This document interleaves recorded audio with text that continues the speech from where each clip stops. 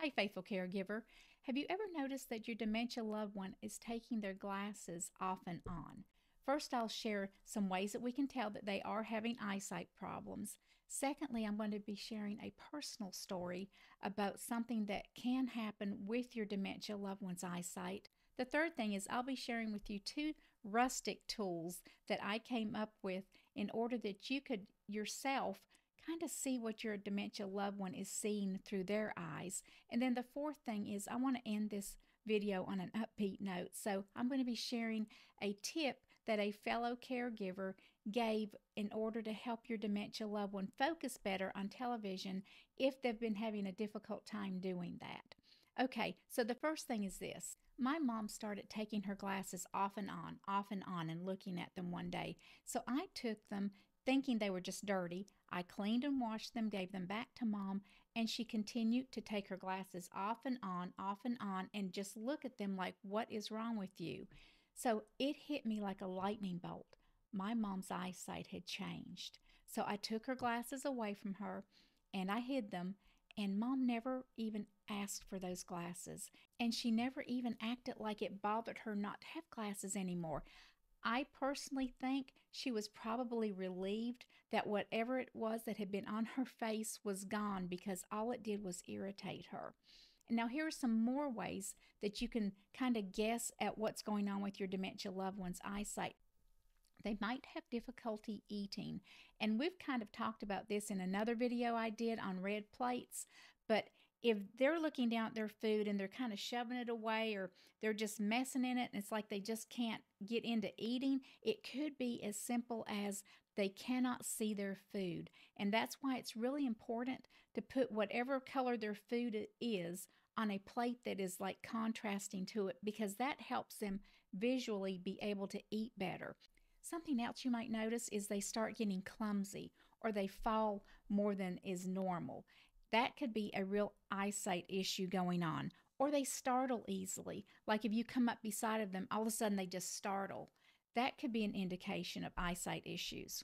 Then they also might become sensitive to light, or they have depth perception issues. They just can't tell and gauge where things are. Like when they're going down steps, you have to be really careful with them because they just can't tell the depth of the step to where they're going. And that's one reason that they might be falling down stairs and tripping over things, is they just really cannot even tell distance very well because of eyesight issues. And the second thing is this: with their parietal and temporal lobes, when the disease starts to kill that part of the brain, they can have a really scary occurrence that happens with them. And the reason I know how frightening it can be is I'm going to share with you a personal story that happened to my youngest grandson, who is battling stage 4 cancer. And I'm going to tell you the scenario that the doctors told my son, and this is how he explained it to me, and it's because it involved these two lobes in the brain.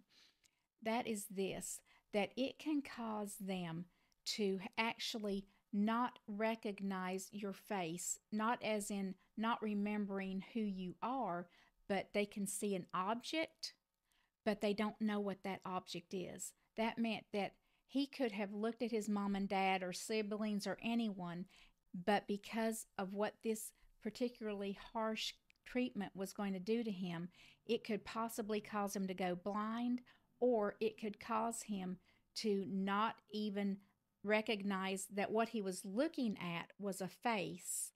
And then, of course, he would not even recognize that it was his mom or his dad. And I will tell you, that was horrifying, to think that somebody could be looking at an object and not know what that object was, and not be able to, their brain could not process what it was or who it was. So I want you to be aware of that. It does not happen with all the dementia loved ones, and it's probably rare that that completely happens like that. But I only understand it that well because when I was going through some research on eyesight, when I saw this and read this and studied it, I was like, oh my word, that's exactly what the possibility was with my grandson. And praise the Lord, it did not happen with him, but it is a possibility with those particular lobes. Okay, so here are the two rustic tools that I came up with that might help you understand what your dementia loved one is going through as far as eyesight. Because when their eyesight starts to go, at first it's the peripheral vision over here that they starts to come in on them. And their eyesight just starts diminishing, and it's coming in on them where they're not seeing out here like we see all of this space, but it starts to come in on them like this, like peripheral vision does when it gets diminished. Then what happens is they can go into even tunnel vision. So what I did was I took a paper towel roll and I just cut two pieces off of it. Then I took saran wrap and I doubled it in half and I just taped it around it like this. And if you will take these and you will put them up to your eyes, of course I have glasses on, but put them up to your eyes, that's going to give you an idea of the depth of field that they can see. And Teepa Snow says it can get down to like a 12-inch radius of field of vision that they can see because it gets so bad. And that would be kind of like this. And here's one other, and I will tell you this too before I go on to the next thing, is this is all crinkly and their vision is going to get like that. In some cases, remember, we're all individual, so every case is going to progress differently, but this, I think, will give you a lot of empathy for your dementia loved one when you realize that they cannot see but maybe 12 inches when we see all of this. So doing this will make you understand that a little bit better. And then I even found these, y'all, and these are just like little kids things, but when I put them on, and I measured and I put these up like this, it really did give me like a 10-inch or a 12-inch depth field of where I could see. And I challenge you to put something like this on and you walk around and try and do what you need to do. Like I could, right here, I would not even be able to see a plate. If there was a plate of food right here, I could not see this plate of food. I would have to look all the way down like this in order to see food right here. So if I've got tunnel vision as a dementia loved one, I have to look this far down in order to see my plate of food. Y'all, that is sad.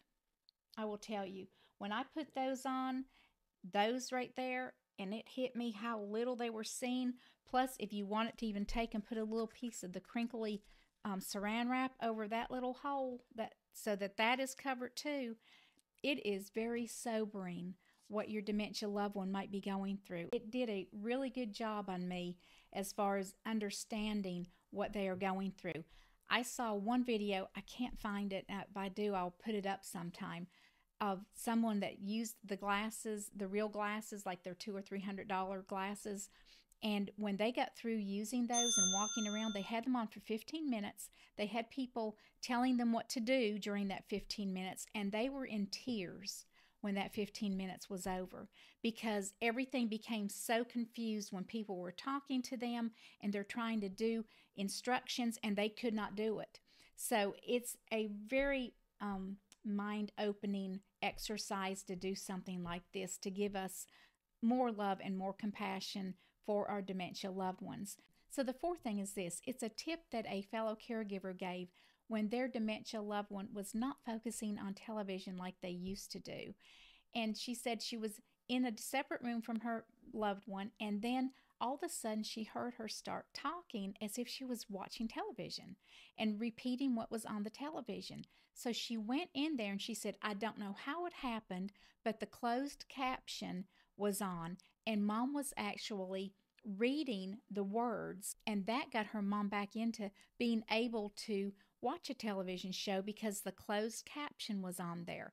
So if your dementia loved one is having a hard time focusing on the television, it might not just be that they're having visual problems. It could be that the hearing is giving them a little bit of an issue. So put the closed caption up there on the television for them, and that really might benefit them. Okay, I hope that this video helps you as far as care for your dementia loved one and their eyesight. Thank you as always for taking care of your dementia loved one. God bless you and stay true.